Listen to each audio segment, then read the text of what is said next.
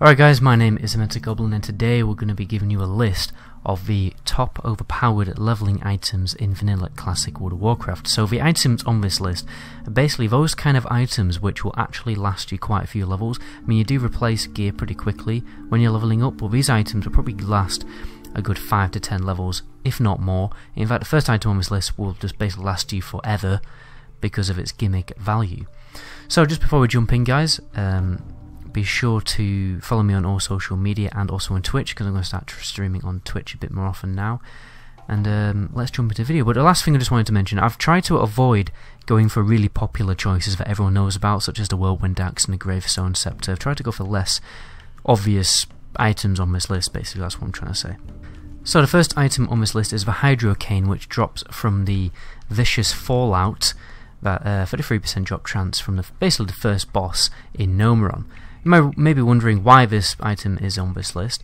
This is useful for literally every single class in the game, and that's because of its gimmick value, which allows you to do underwater breathing. There's a number of situations in Vanilla World of Warcraft where you just have to go underwater, you have to spend a lot of time underwater killing mobs or getting items, and then you have to keep jumping up and down, well, not jumping up and down, but keep swimming up and swimming down to catch your breath, which it just costs you loads of valuable time. So basically I definitely recommend picking up this staff. Don't feel bad about needing on it, because it's literally useless for every single class, probably apart from Warrior. Warrior is literally the only thing that could probably benefit from actually using this staff because of the weapon damage. You know, it doesn't provide any extra stats or anything, so anyone should need on this staff because it's very, very useful. The second item on this list, I've just simply put down Herod gear. The reason why I put them down, because literally everything on this list is, everything that drops from Herod is very useful, particularly the Scarlet Leggings. I think they're probably the best item that drops because of that very significant strength increase. That's probably going to last you a serious amount of time, and the other items are obviously very valuable. Another thing to note is obviously this is less valuable for Warrior though, however, because about this time you're going to get access to plate gear, which means you're going to start replacing this gear very quickly with plate gear. However, Shamans about this time get access to mail gear, so this is actually more advantageous for Shamans because of gear will last a lot longer on a Shaman because they've just got access to mail. And again, the two-handed axe is also useful for Shamans. The third item on this list is a very significant DPS increase for rogues while leveling. This is something you're going to put in your offhand because obviously it's a fast dagger. And the reason why this is so good, I'm kind of have to give you a little bit of a rundown on stats really, because when you're leveling up you can't really stack stats very effectively. So when you stack stats, the actual the actual DPS increase from getting it from stacking stats is normally quite minor, to be honest. It minorly increases your weapon DPS, which is why flat damage, everyone knows this, like when you're playing Warrior you just want weapons that have seriously high damage, and basically the flat fire damage on this weapon is going to be quite a significant DPS increase basically. I mean, these flat damage weapons are very rare, so when you can find them, definitely get them. The fortunate thing is, basically this drops, by the way, from Scarlet Graveyard.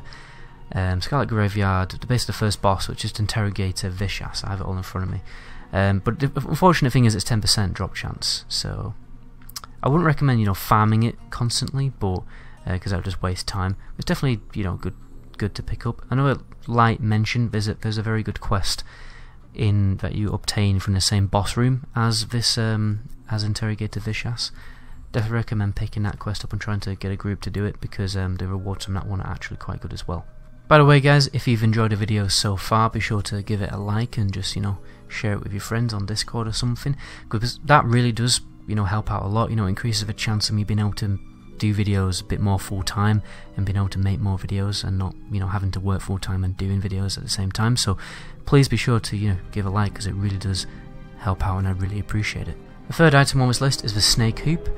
The reason why this is on this list is, first of all, because it's very easy to obtain. You get this from Willix the Importer. It's basically the escort quest at the end of RFK, so I definitely recommend picking it up because the rewards are quite nice.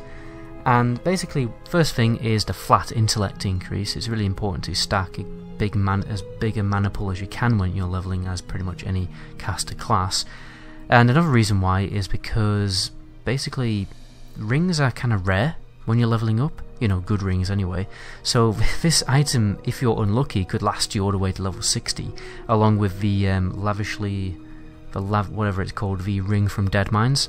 I'll also put that on the screen as well. But these two items, you know, with a flat intellect increase, are probably more beneficial than other rings that you're going to get while leveling up, because you just want that big mana pool. So yeah, this item will probably last you quite a while. The next item on this list is Venom Strike. This drops from the second to last boss on the Wailing Caverns. It's quite a high drop chance. I've seen it drop quite a few times.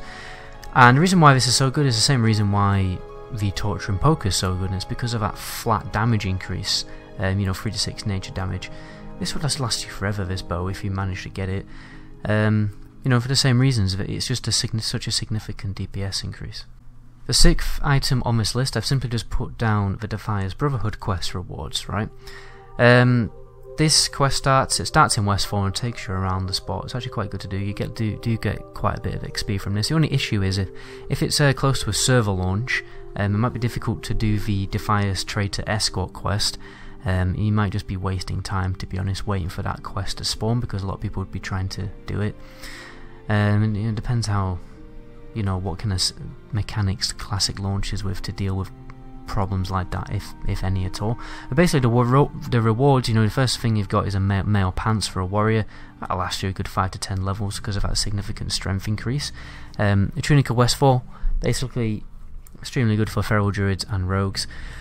And the staff is a bit meh. I don't think it's very useful, just because you can probably find a better intellect piece pretty quickly. But there you go. Those two rewards are really good. The 7th item on this list is the Red Mage Weave Headband. The reason why I put this on is, you know, one, it's probably the easiest item to obtain on this list because you can very quickly get off the auction house. It does drop from a world drop recipe though, so depending on the stage of what your server's at, whether it's a server launch, you might not find this item, but you probably will find it later on after a server's been released. The reason why I put this on is just simply because of that flat intellect bonus. It's really good for basically every class. There you go, you really can't complain with it. The 7th item on this list is another gimmicky one. It's either the Beast Masher or the Beast Slayer. This drops from a quest called Mighty Uchar. It's basically the first quest that you get when you go into Ungaro Crater. It'll just be on the right. These two blokes, Tauren and a troll, sit on a rock. Very easy to obtain. I recommend doing their quests very quickly, because basically this weapon gives an attack bonus, power bonus to fighting beasts exclusively, but it's like double what you would normally get from a normal item, right? So, and in this zone, there's loads of beasts. And even later on leveling, there will be loads of beasts.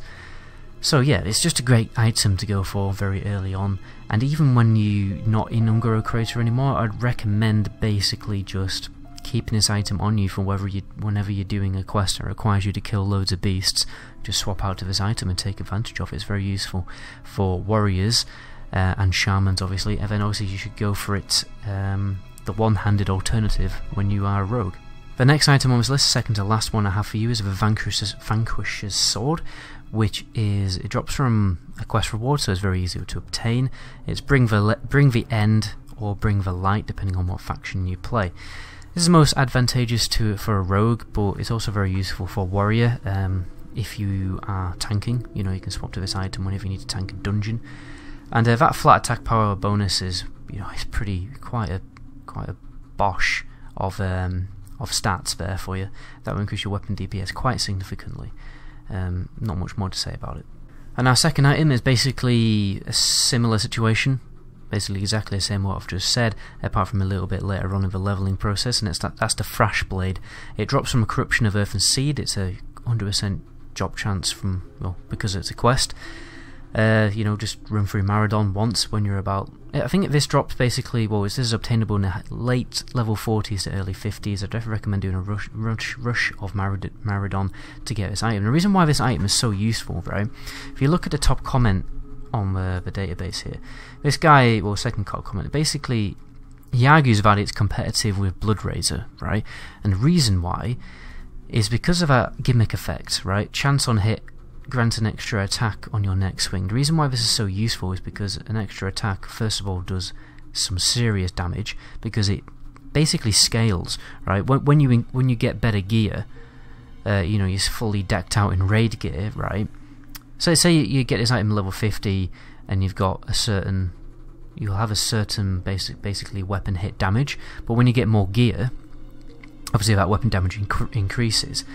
But the thing that's good about this is because it grants an extra swing, so that extra swing will take into consideration all of your stats. So basically it's infinitely scalable, right? Blizzard unfortunately put gimmicks into the game, so items like this can't be used for a level 120, for instance.